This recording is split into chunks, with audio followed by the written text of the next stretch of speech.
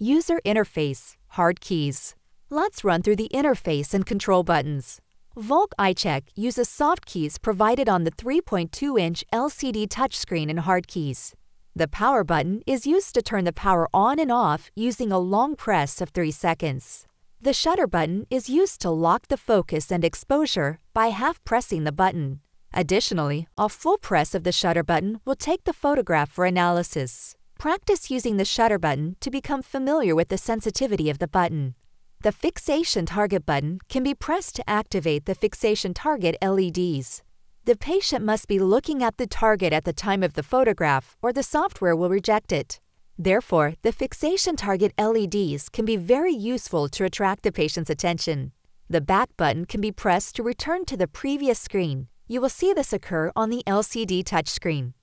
The home screen button can be pressed to return to the home screen from any screen. You will see this occur on the LCD touchscreen. The micro USB connector is used to connect the provided USB cable for charging or data transfer to a personal computer. The cable may be connected to the provided AC power adapter for charging. The cable may be connected to a PC for charging and data transfer.